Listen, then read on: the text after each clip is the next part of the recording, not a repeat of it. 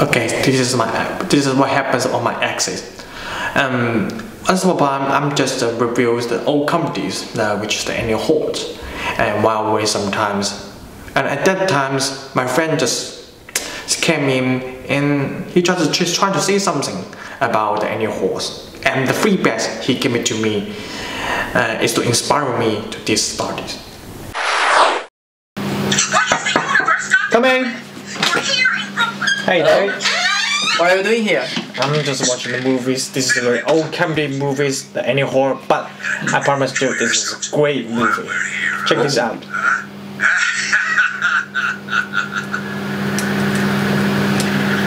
Yeah, how do you feel? Yeah, I think it's good, but I prefer to have some subtitle, I think. You mean subtitles? Yeah, subtitle. Alright. Okay, that situation appears the questions in my axis. Why do we need add the subtitles? When we watch some media programs in some country, for example, like Hong Kong's, because of some history problems, the Hong Kong people have to add the subtitles for local people, like Chinese, Cantonese, and foreigners, of course, so that they can understand clearly what the movie story is. But however, there are another issues for different countries. Why? So I just examine the issue, finding some meaning behind it. My name is Zhang, and this is my digital story.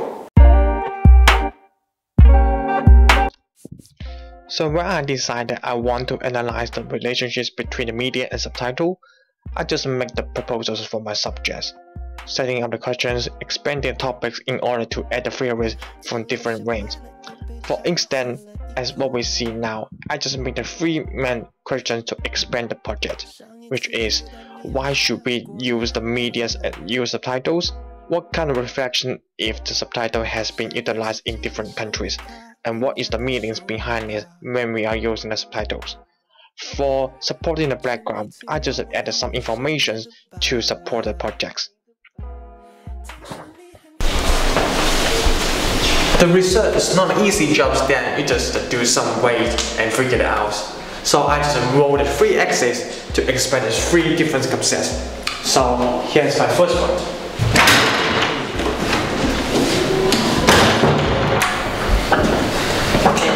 In my first axis, it's very significant part for the whole axis because there's no doubt that we must use valuable methods to expand the materials we collect. So the question is, what kind of methods we need to choose? In coursework 1, I work with the positive way of the collected material. I made the comparisons of the research methodologies and focus group. After the comparisons, I just found that the methods of the focus group preferred to make the purpose and criticisms for the research, particularly because a focus group is the several methods to collect the views of the group members and analyze the problems and criticisms on the group.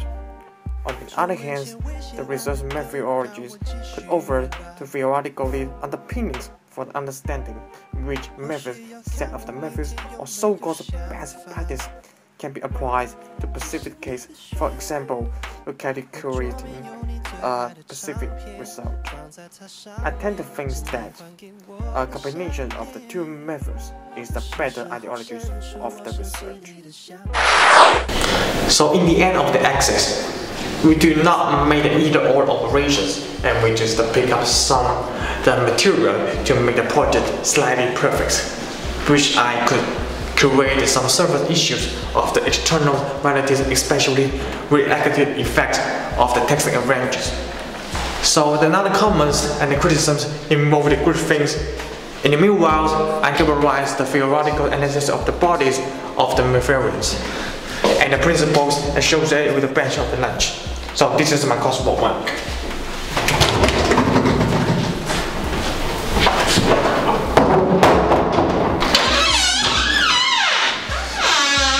But the result is not about finding the correct materials to answer the questions and finding the different ways to answer the questions. So here's my coursework 2. In the coursework 2 is the crucial relationships of the chance between media and subtitles on analytical qualitative research. This essay is focused on analysis of the data for the analytical qualitative research about the crucial relationships of the trends between medium and subtitles. Then I pick up the material, the movies from Woody Allen to interpret the research. Then I will use the conversation analysis to compare the two versions between subtitles and non-subtitles. And then I just find out that the secret of the subtitle is not just the scenario requirements, but also can push the effects of the movie. So, did you do those photographs in there, or what? Yeah, I sort of dabble around, you know. They're wonderful. You know, they have a quality. Well, I would like to take a serious photography course. Photography is interesting because, you know, it's a new art form, and a set of aesthetic criteria have not emerged yet. Aesthetic criteria? You mean whether it's a good photo or not? The medium enters in as a condition of the art form itself. Well, to me, I mean, it's all instinctive, you know. I mean, I just try to feel it, you know. I try to get a sense of it and not think about it so much. Still, you need a set of aesthetic guidelines to put it in social perspective, I think. Well. In the course part 3, I will focus on the identity of the audience. This essay is to restart to classify the type of the audience, starting from the individual, ending to the group.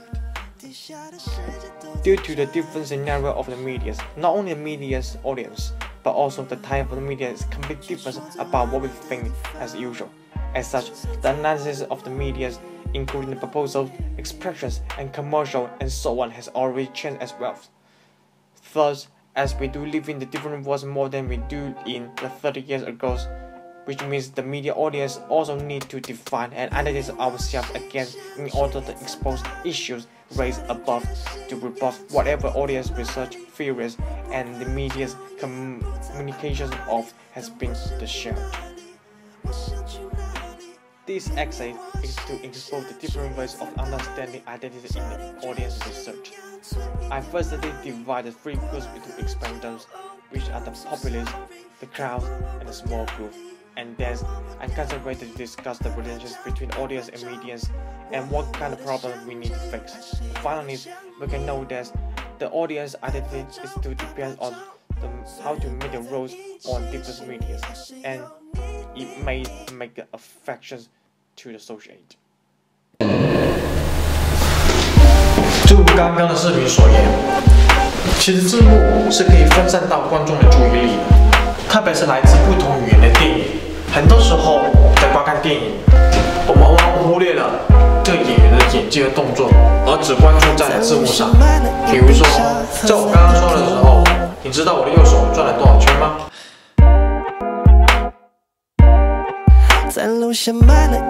这就是我对作业的3个总结。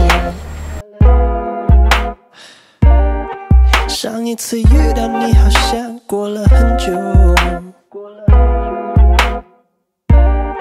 上2次寄的生日卡应该打手吧。